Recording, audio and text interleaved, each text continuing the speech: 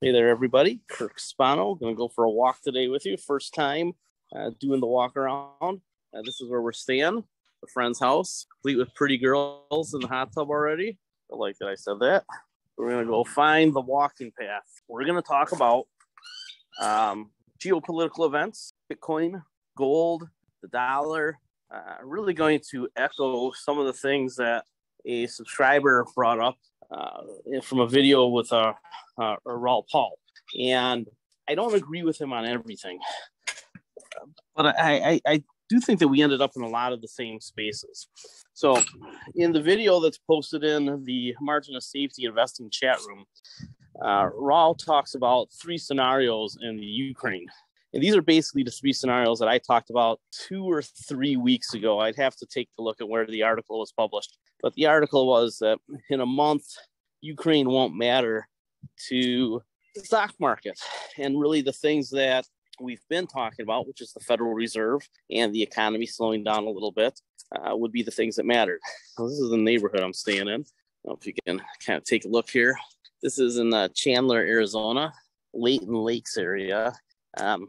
Being from Wisconsin, I wouldn't really call these lakes. They're kind of like spillages. So, you might be able to get a pontoon boat out on there if you paddle it. But, not really a lake. But, they like it. A lot of mountains, a lot of fake grass. So I did not know this industry had taken off. A lot of fake grass. In any case, three scenarios of the Ukraine. And not to make light of this, I've been very anti-Putin for a long time. Not a big fan of Xi over in China. I've told people sell your commie stocks for 2.5, 3 years now. And selling your commie stocks, when I told you sell your commie stocks would have been the right thing to do. They're down 60, 70, 80%. And how many of us really want to invest in China at this point, given what we see the sanctions on Russia are? What if we start walling off China because we can't resolve the Taiwan issue? I don't see that as likely. I think there'll be a resolution on Taiwan that stops way short of what happened with Ukraine. I don't see this emboldening China at all to go into Taiwan. But the three scenarios of Ukraine are some sort of resolution where the dump truck comes by. And let's hold on here for a second so it's not too loud. No, we're not going to be able to avoid this. Got to get the work done. So scenario one is my highest probability scenario. It was Raul's second. So the high probability scenario that I see is that there is some sort of resolution in the Ukraine that involves the government staying in place, most of the country staying together, a corridor on the east in the disputed areas ending up with Russia or ending up independent. And Ukraine will not join NATO. I don't think now or ever. I think that if NATO really wanted them in, they would have protected them. It's clear that over 20 years, and especially since 2014, not having NATO membership, it was deliberate. I mean, there's no doubt that we could have included them and fast-tracked them, and we didn't. And we've known for a long time, the West has known for a long time, that Ukraine was a standout region for Russia and Putin. They really are about as Russian Slavic as you're going to get in the region. So the number one scenario is that kind of sort of neutral state where if Ukraine can work this out, they'll end up being a member of the EU, but also have free trade with Russia. And they can be the pass-through between the West and Russia. So whether sanctions stay on or not, if Ukraine kind of gets a pass and they're allowed to transact with both sides, now all of a sudden you have a country that becomes pretty wealthy, and they will have to protect themselves in case a new Russian oligarch decides, well, I guess we really do want it. But I don't see that happening. The reason why the number two scenario, which is Russia takes over the Ukraine and really has to partially occupy it, put in a puppet government, it's not likely because the estimates are 300 to 500,000 police and troops it would take to occupy that country. There's still, even after the people who left, the refugees who left, there's still around 11, 12 million people there. That's a lot of occupation.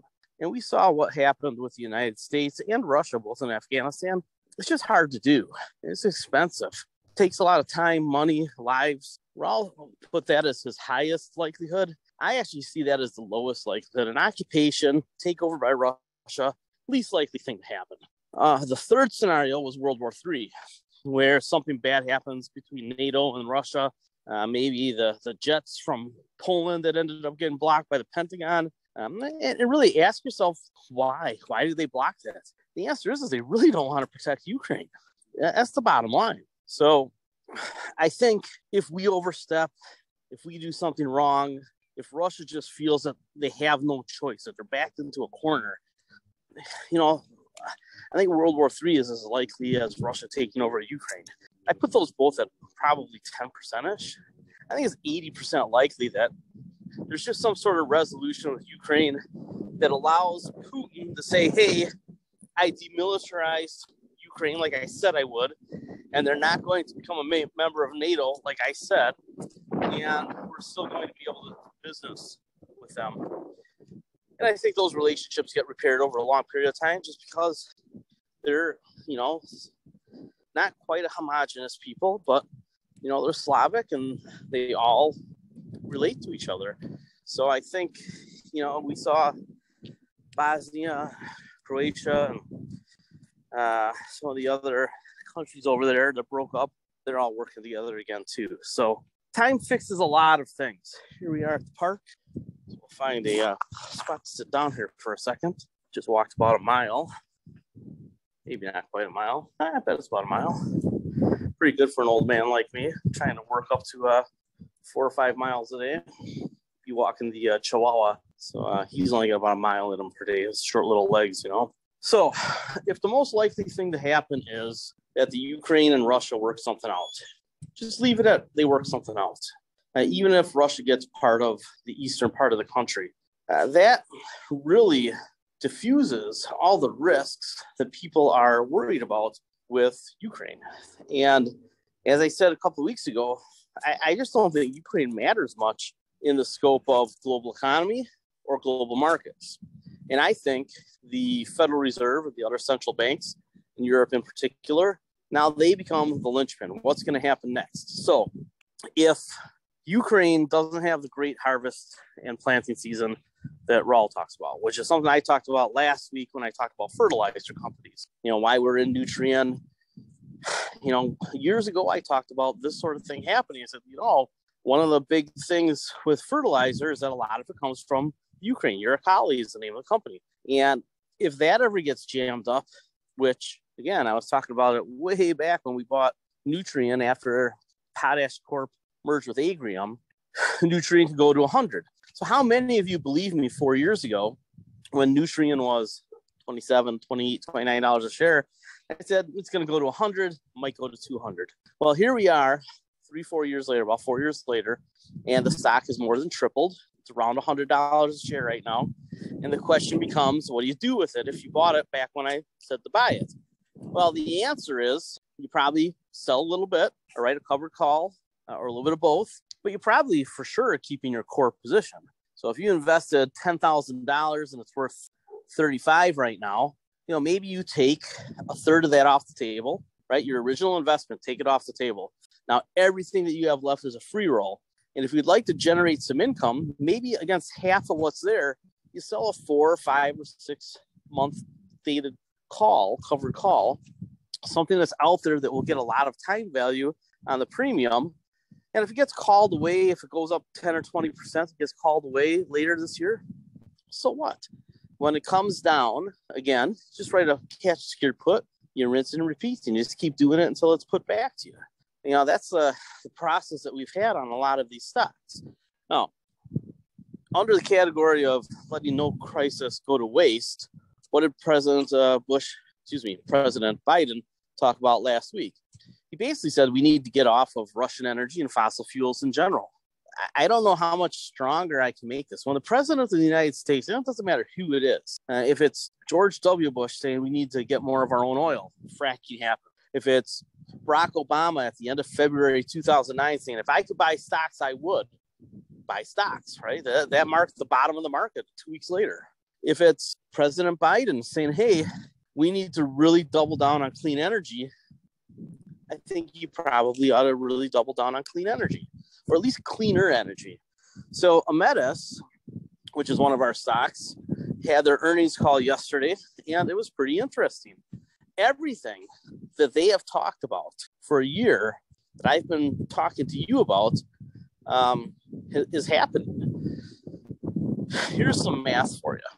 The contracts that they have in place with Delta and American and Japan Airlines, and the deal that they did with was either Pilot or Travel America. I'm not really sure which. I'm going to do the research when I get back in town to see if I can match up the press releases, see who they're selling to all of this RNG and diesel to.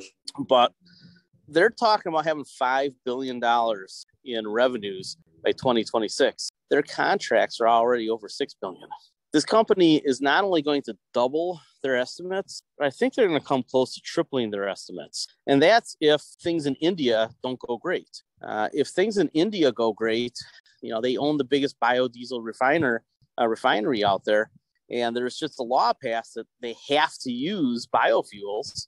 You know, they could beat their current estimate deck, their current 5-year plan by 5x. You know, imagine if this company has $10 or $12 billion a year in revenue, or $15 billion a year in revenue because India goes well. You know, now all of a sudden you've got a company with 33 million shares outstanding.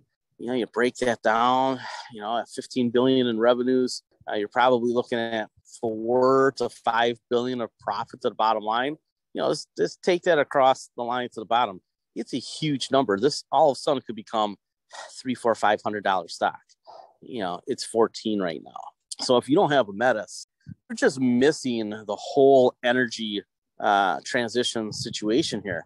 Not only are we going to get more solar and distributed solar and microgrids and battery systems and utilities that are getting in there to fortify the system, but there are certain things that have to have liquid fuel, and eventually I think a lot of it's hydrogen for heavy transportation. But in the next 10, 20 years, maybe even 30 years, you're going to have carbon capture solutions and carbon mitigation solutions that are leading the way. Chevron just bought a renewable energy group up in Iowa, which was a $3 billion transaction. Ametis is looking like it's going to be 3 to 5 times bigger than that at some point, you know, 4 or 5 years out. And I just can't stress enough to you that you need to buy the dips on Ametis, and you should get them. Because over the course of this year, there is a short argument on Ametis that it's got some legitimacy, but the estimates that Ametis uses are below the estimates the short sellers use. So there's a narrative there, but the numbers don't work. So ultimately, even if the tax subsidies go down a little bit, Ametis has already got that factored into their system. In fact, they're using tax breaks and incentives that are far lower than what's out there now. Well, what if for the next 5 or 10 years, we actually have very high tax subsidies, you know, to get into clean energy? Well, in that case, then they're even higher margin company than what they're telling you they're going to be. So I don't think the short arguments on Ametis are very strong, but I do think, given that it's a young company in an emerging industry, even with the backing of government, right, our 4-step process, what is the secular trend? Clearly towards cleaner energy.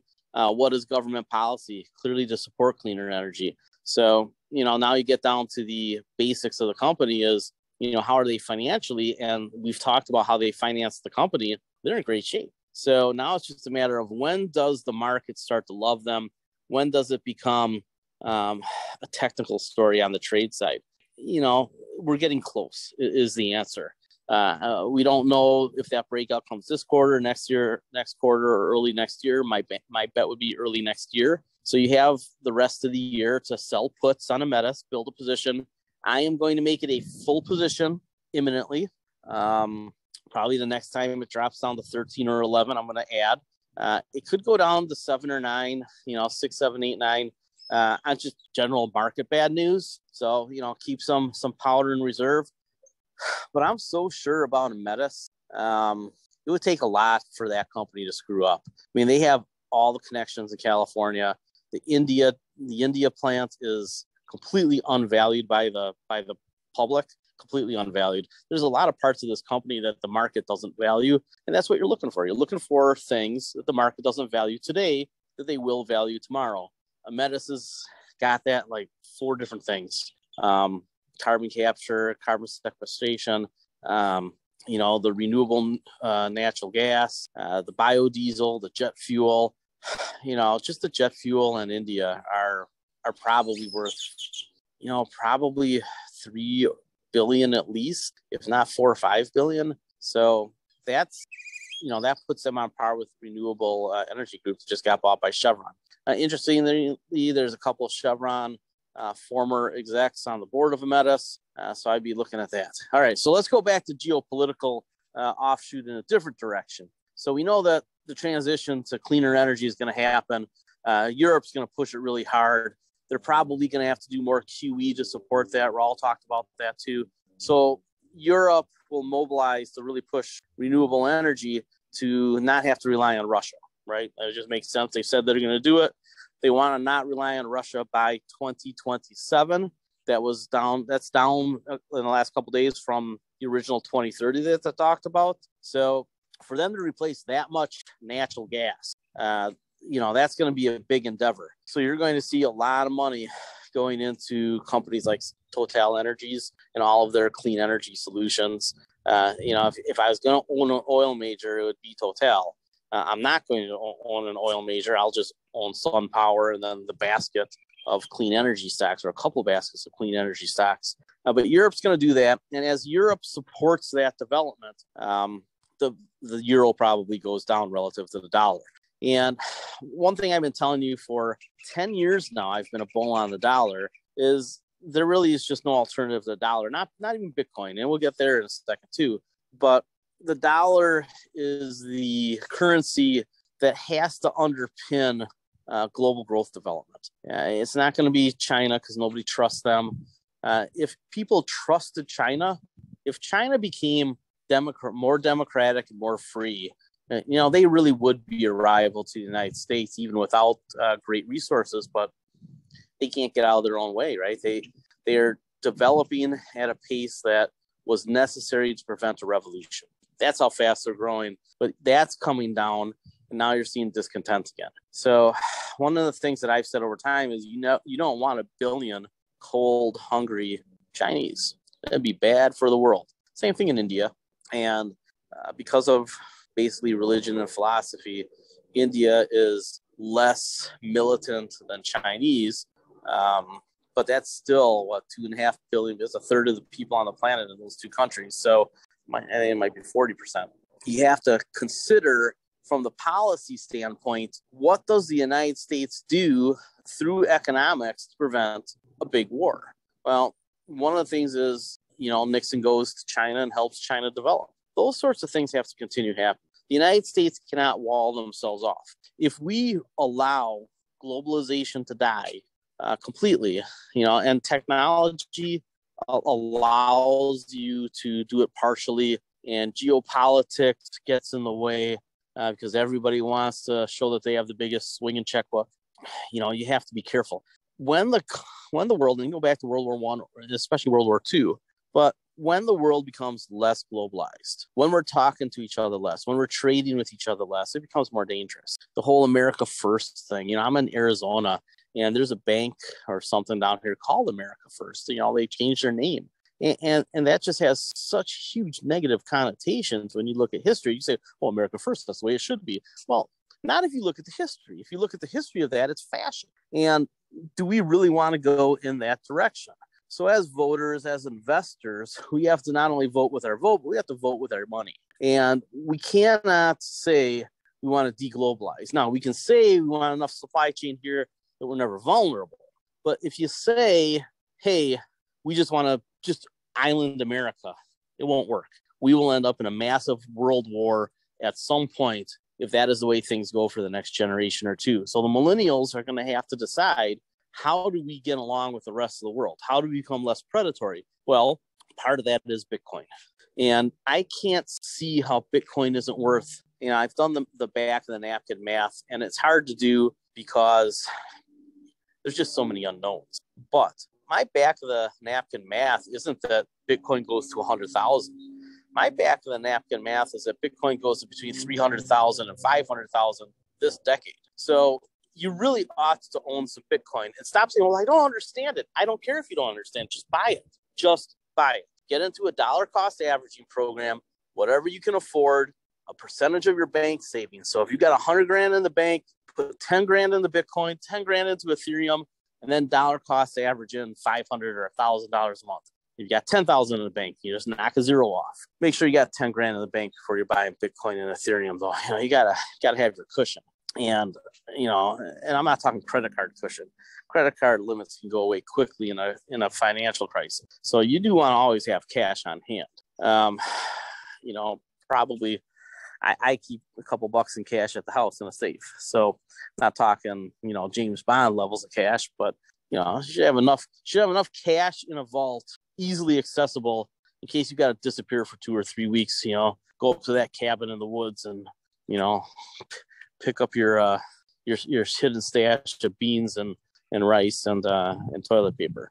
But for Bitcoin, there's just no way that it doesn't go up. I mean, what we're seeing in a world where geopolitics are a little tougher as the planet gets more developed, as easy growth is going away, you just have to have those cushions. Well, Bitcoin allows for transactions between people, country to country, very easily. I think that this incident, if nothing else, cements the place of Bitcoin in the global economy. I think this was it. And I think that that's partially why Russia did it. Russia wanted to devalue the dollar, wanted to make the dollar less strong. At a certain level, it will do that. Fewer transactions will take place in dollars, but you're not going to see more in yuan. You're not going to see more in rubles. You're not going to see more in rupee, really. You're probably not even going to see more in euro.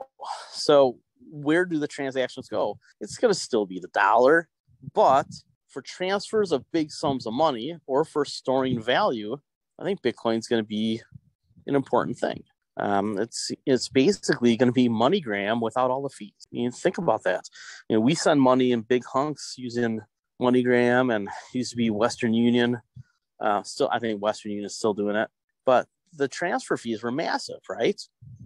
So now you can do it with Bitcoin for almost zero, and that's important. So they've wiped out the MoneyGram Western Union industry, or they are about to. And companies like PayPal and Square are going to take their place, and other companies around the world are going to take the place as intermediaries, with the regulations coming out that are basically going to say, look, if you sell your currency, then what's going to happen is if you sell your cryptocurrency, it's a taxable event. So you're not going to see a ton of transactions, right? You're not going to go and buy your pizza and your bubble gum and your gasoline with Bitcoin, because every single time it's a taxable transaction. So that's how they're going to regulate it, is as a commodity, as a security that falls under those types of capital gains taxation rules. That makes it very difficult to use for day-to-day transactions.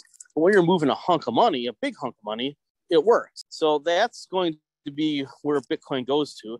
Family offices are just starting to buy it. That's hugely important. I've talked to you about family offices over and over and over again. And Ethereum is going to be the backbone of digital contracts. I just can't see them getting replaced there. There's a few that might. And I think a lot of the tokens that are on top of Ethereum get folded in. So we'll see who the winners are, who the developers pick, who people vote for with their dollars. Which projects do they go to? And ultimately, I think Ethereum ends up being the backbone, and a lot of these other tokens, I don't know exactly how the technology will work, but I think it's ultimately everything will just be in ether, and you'll just say, this is what I want it to do, and the system will know this is how you do it, because all those functionalities will just eventually get folded into a giant Ethereum network. All right, let's finish off with gold. So back when I said that we were on the verge of a big gold bull market, right? I started buying gold in 2018, accelerated in 2019, and as is what I do, I don't talk a lot what I'm buying very much except with you. I don't put it out there in the bigger media until I've kind of accumulated what I want to accumulate. So in, January of 2020, I talked about the giant bull market in gold, and that gold bullion would go up to about $3,000, could go to $5,000, but I think $3,000 is the best target. And that at some point the gold stocks would be in the cycle, the gold stocks would be a good deal. In other parts of the cycle, gold would be a good deal. Now, I'm not a big fan of owning gold security. I think that you can trade them. If you're going to trade options on them, get in there with Shooter and trade gold with Shooter, because he just eats up that volatility. He makes money almost every damn time. I've been watching what he's doing. I called him on vacation, a couple of days ago. I was just like, man, I just watched this last cryptocurrency webinar that you did. I mean, holy cow, was that good? If you're not on the $1.99 service, there's $1.99 a month to use our paid service on YouTube, and I'm gonna kind of tighten up the way it looks when I get back. But man, if you haven't subscribed for $1.99, that video that Shooter did the other day on cryptocurrency is worth its weight in Bitcoin, Ethereum, and gold. You need to see the stuff that he's doing under the paid side of the service, which is anything that involves prices and trades and things like that. The macro like this, the big broad picture, and where I'm trying to really instigate that you go out and buy a certain stock. We'll keep that on the free side. But, the trades, man, you've got to get in there with him and see what he's doing.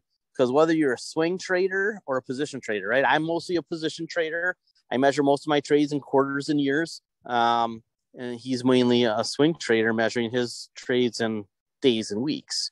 So whether you want short-term with some of your money and long-term with most of it, or you just want it all long-term, you're still going to get the price information that's important when it comes time to buy, right? So even if you're not swing trading, him helping you find that very last spot, right? So like last year, I put all these charts up that showed buy zones 30, 40, 50, 60, 70% below where prices were a year ago.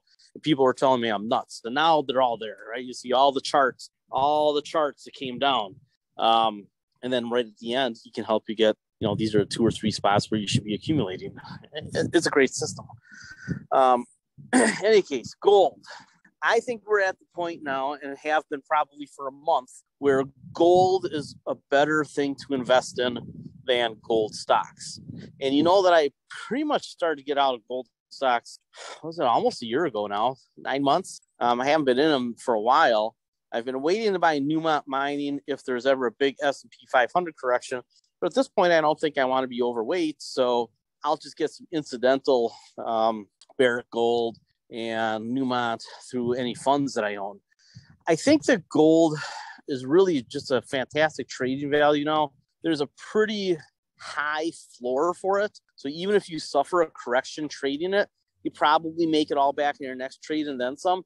If you're going to trade something, man, I think you trade some gold and some Bitcoin with Shooter over at Fundamental Trends. I will be putting some of those longer term trades over at Margin of Safety.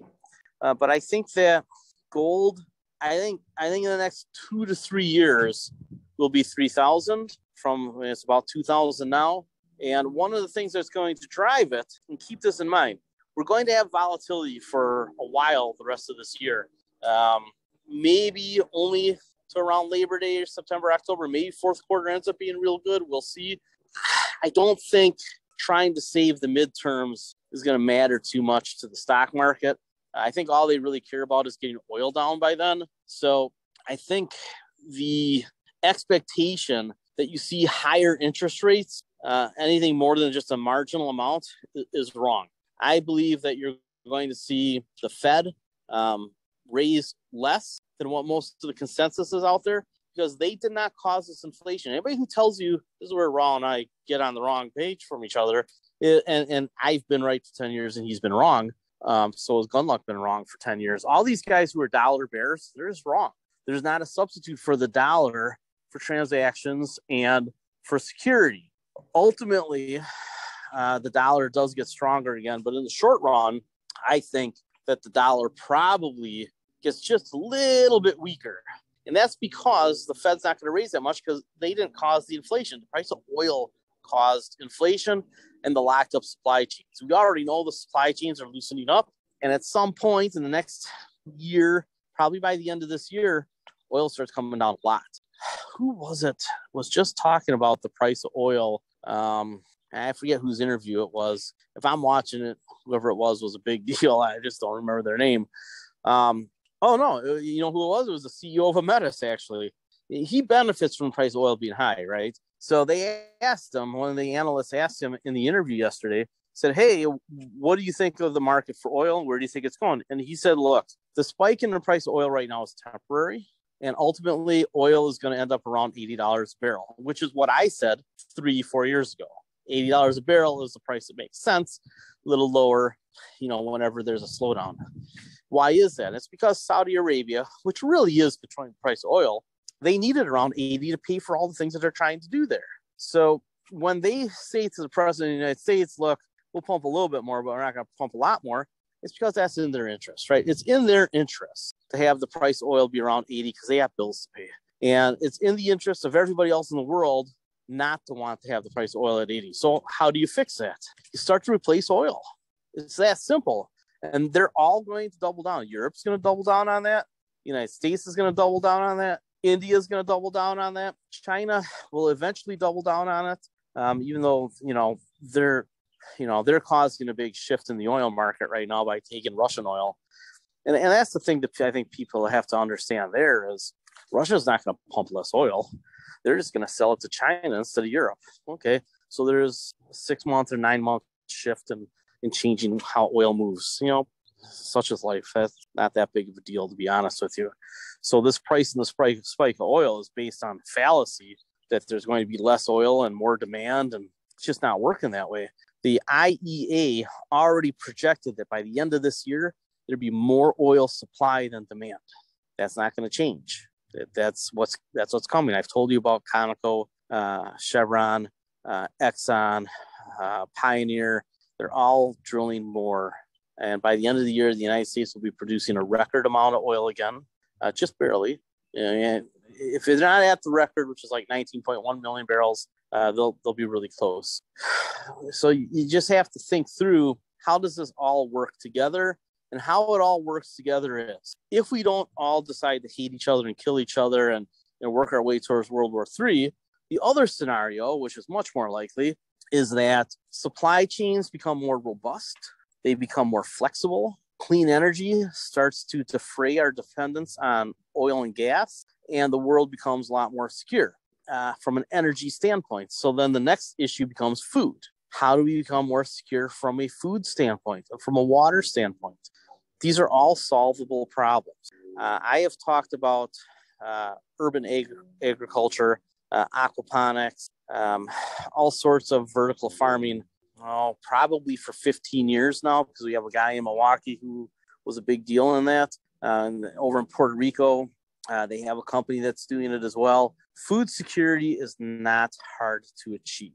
It really isn't, from a technology standpoint and from a can we do it standpoint.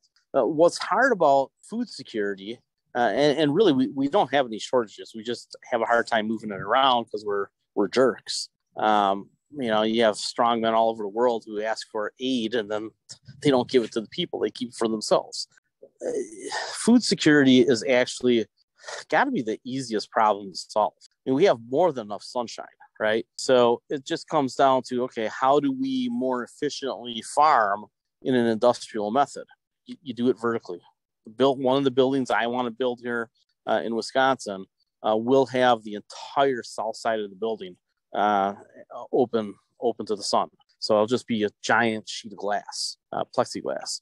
But all these things will get solved. And it's just a matter of, okay, as an investor, how do I do this? And again, the 4-step process. Identify the secular trends. We know what the secular trends are. All we have to do is invest with them. And if we're smart, we use the technical indicators to get us in at good prices after we've identified, your government policy and is this particular company strong financially. I'm going to leave you with one thing here.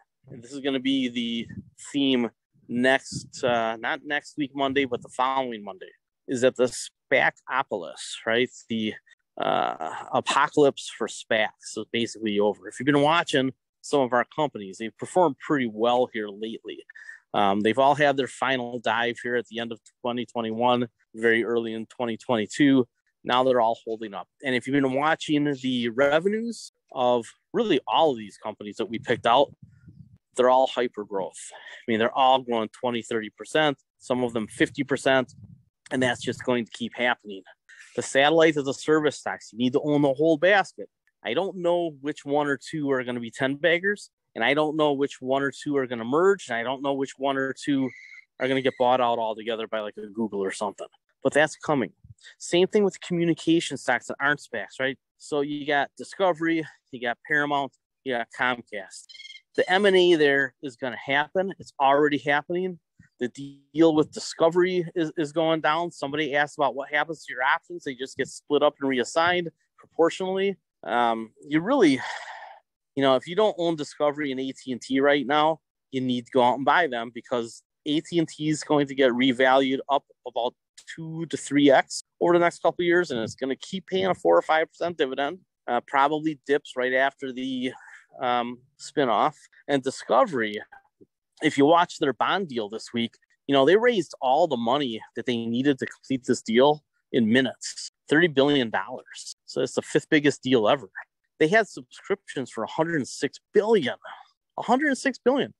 So, there's no shortage of liquidity out there yet.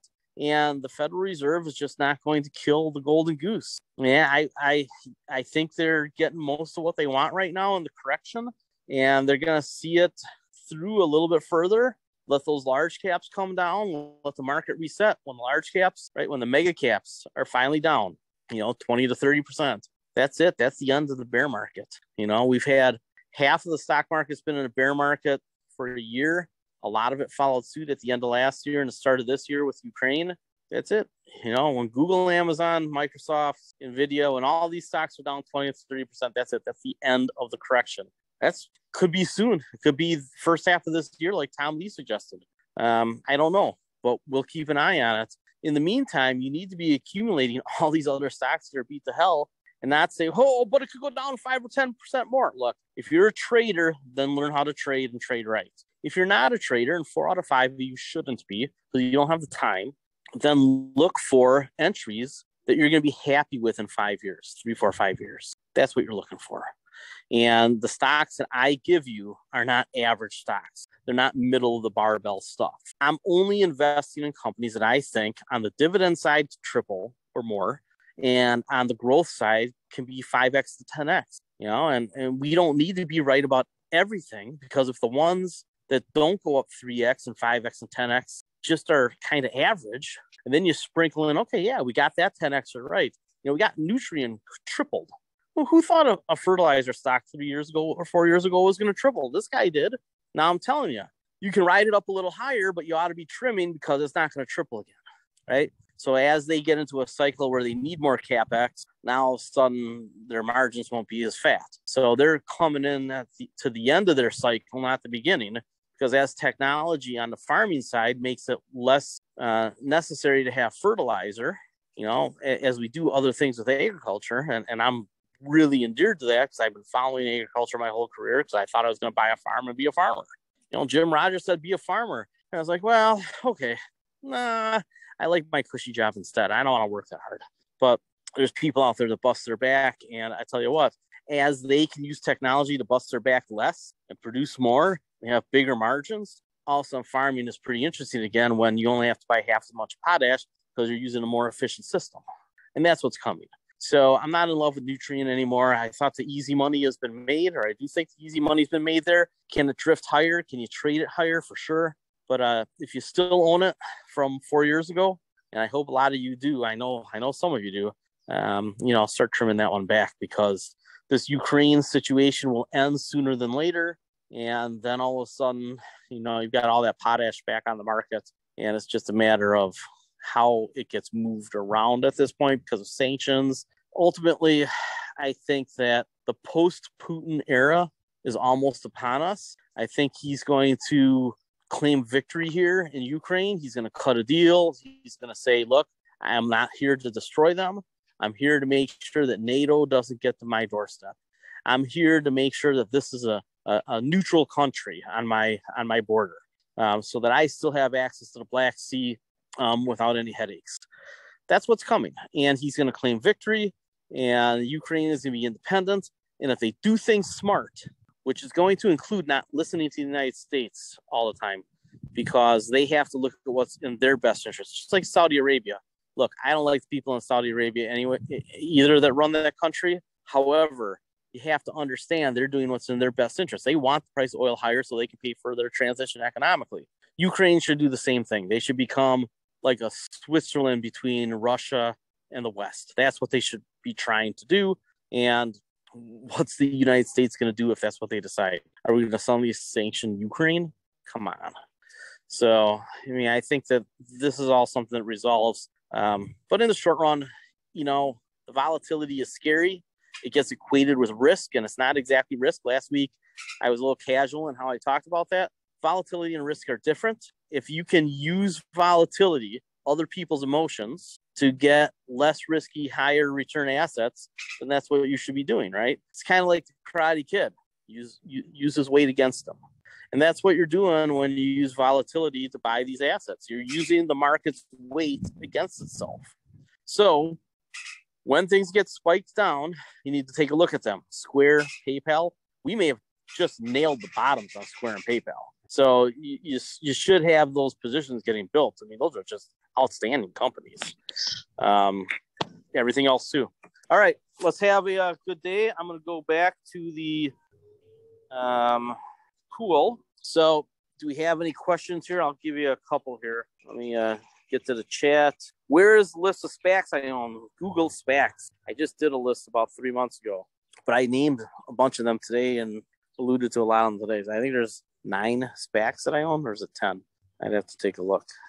I am still trying to get into MP Materials. That thing acts very well. So when that short attack happened a while back and it got down to 30, 31, 32, man, that might have been the bottom. We'll see.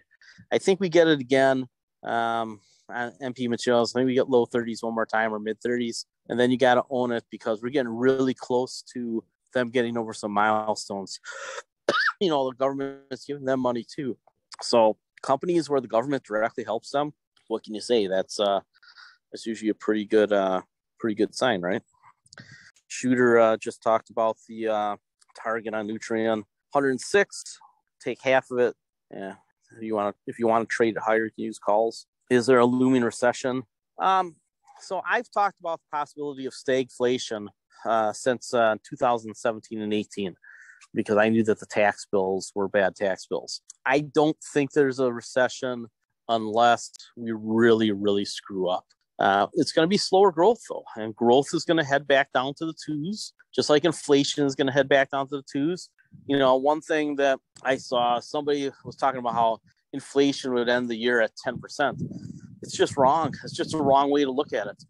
The Federal Reserve and central banks that causes inflation. We know, we can see the stats. We know this is almost all oil. It's almost all oil. Oil will stop going up soon, and it'll start coming down shortly after that, probably by the end of summer. And then the year-over-year comps going into the end of the year, you're going to start seeing a 3 handle on inflation by the fourth quarter. And then this time next year, it's going to start sniffing under 3, 2.9, 2.8, 2.7. Just going to keep going down. So, in my mind, transitory is a year or two. In the mind of most people, it's next week. And it's the wrong way to look at things. Transitory, because all the systems work on year-over-year comps, is 1 or 2 years. That's really what transitory is. And Powell didn't know how to explain that. So be it. But that's what it is. That's what you should know. And all these things are going to play out. I really think that when they do the Build Back Better, and it's going to happen, because they cleared the decks. I mean, if you saw the bill this week, they cleared the decks by passing this $1.5 trillion budget. Now they can go and do Build Back Better. And if he's really trying to be a politician, be smart about this. President Biden will add another B. It'll be the balanced Build Back Better. And if they do a balanced Build Back Better, where they only spend what they're taking in revenue from the corporate taxes and the surtaxes on 8 and 9 figure of people, it's a winner just across the board. And it's actually good for the dollar long term. But again, just remember, Fed's probably not going to raise as much as they say. And don't forget, we keep talking about this. I keep talking about this. They got $1 trillion on the side for the repo market. That money's going to trickle in at some point, at least some of it. So don't think that the Fed is just going to abandon the market because they want the 80% correction. It's just not going to work that way. And if it does, we got bigger problems. So spend the rest of this year getting invested. I had you last year, right? Especially the second half of last year, accumulate cash. Trickle your money into investments as you get the opportunities the rest of this year. Yeah, so Shooter is saying almost no chance of recession this year, 20-30% in coming years. Yeah, I think the odds of recession are always 20 to 30% in the next couple of years. That's just how it's worked historically. But if we really do rebuild the world, right? I called it rebuild the world 2 years before Biden came along and called it Build Back Better. If we rebuild the world in a more sustainable way over the next 10 to 20 years, we're going to get all the growth we need. And then in the United States, that'll coincide with the millennials hitting all their peak earnings years in the 2030s. I agree with Tom Lee. I think we're really close to another long-term boom, not long-term expansion. It won't be go-go, right? It'll be smoother. It won't be as go-go as, before the financial crisis, but it'll be smoother, longer, more endurable. And frankly, anybody in America who wants to work is going to get ahead. Every single person. Seen the earned income credit at the low end and professionals. I'm here in Phoenix and I've talked to a number of people from Intel, right? That's the company that I'm putting at the top of my list. There are so many people doing so many smart things. I was one of the guys at the pool yesterday. He is a tech guy, some kid. He's 28 years old, making $200,000 a year. He's like, yeah. When I actually know what I'm doing, I'll be making $400,000, $500,000 a year. I'm like, geez, so there's a lot of great work out there. And the United States is the arbitrage against the rest of the world. If the rest of the world does well, the United States does better. If the rest of the world doesn't do so well, we still do better. It's always worked that way. It's going to work that way for the rest of our lives. And, hopefully everybody starts to catch up and it all ends up being like in Star Trek where money doesn't even matter anymore, 4, 5, 6 generations out. So if somebody asked about DocuSign, I told you the reason I didn't put it on my list. I said their growth is going to slow down because they're starting to have substitutes. And that's exactly what happened. So, I took them off the plug and play. They're still on the very short list to watch. I do still think they're a buyout target. And now that they fell, now they're interesting. Now that they're interesting, I'll dig back into them and I'll figure out what the M&A might look like. But I do think DocuSign gets bought. Microsoft and Google are probably the two companies that would bid on them, or just replace them with their own technology because it's not that hard to copy. I've been using DocuSign for 15, 16, 17 years because they were in the financial industry years ago. And we use them with TD Ameritrade on their platform. So they're not brand new. Hyper growth, I think, is over, and there's substitutes, and there's competition. So it's just a matter of what do you think the M&A value is on that company. I haven't looked at it that closely, but that is why I stopped focusing on them. They got some things coming. Zoom, on the other hand, I think Zoom is in a much stronger position because of their cloud technology. Look what we're doing right now. And I think the Zoom is going to be a big deal. I still think that you want to be buying Zoom at these prices. All right, is that it? Can I go back to the hot tub? Yeah. All right, let me see how this looks. There you go.